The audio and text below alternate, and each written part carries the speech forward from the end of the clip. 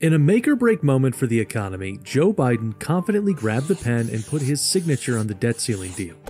With the nation's financial future hanging in the balance, the impact of this decision echoes through the corridors of power, leaving a lasting impact on America's fiscal future. How in the world did the United States go from one of the most prosperous countries in the world to now facing a crash greater than the Great Depression, all thanks to this thing called the debt ceiling? First off, what the heck is a debt ceiling anyway?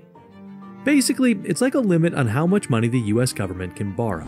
The government brings in cash from taxes but spends more on stuff like infrastructure, education, and defense. So, they borrow money by issuing bonds to investors. Later on, they pay back the dough with interest. To keep the government from going overboard with debt, they set this ceiling back in 1917. But here's the thing. Lately, the debt ceiling has turned into a political weapon. Republicans have been using it to try and make Democrats give in on spending and other issues. You know how it goes. Now, the US has been spending way more than it earns for ages, and the national debt is a whopping $31.46 trillion. The Treasury Department has been doing some fancy accounting tricks to avoid defaulting on the debt, but those tricks are running out in June. If Congress doesn't raise the ceiling, the government will have to make serious spending cuts or default on its debt.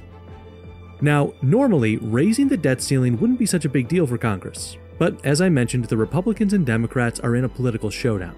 They've been using the debt ceiling as their weapon of choice. But guess what? Time's up, folks.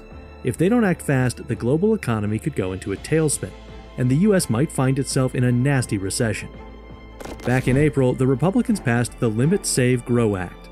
It sounds pretty good, right? It would raise the debt ceiling by $1.5 trillion. But as you can guess, there were some goodies in there for the Republicans, which Joe Biden wasn't thrilled about. The bill would cut government spending by $4.5 trillion over 10 years through policy and interest savings.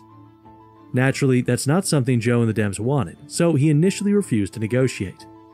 But hey, with the deadline looming, they had to get their act together. Speaker Kevin McCarthy finally said, "Alright, let's do this." Phew. This agreement is a huge relief, especially if you want the US economy to survive, because if not, all hell would break loose. Funny thing is, they've raised the debt ceiling 78 times before. I don't get why they waited until the last minute this time. Politics, right? Let's just hope everything turns out okay. Fingers crossed.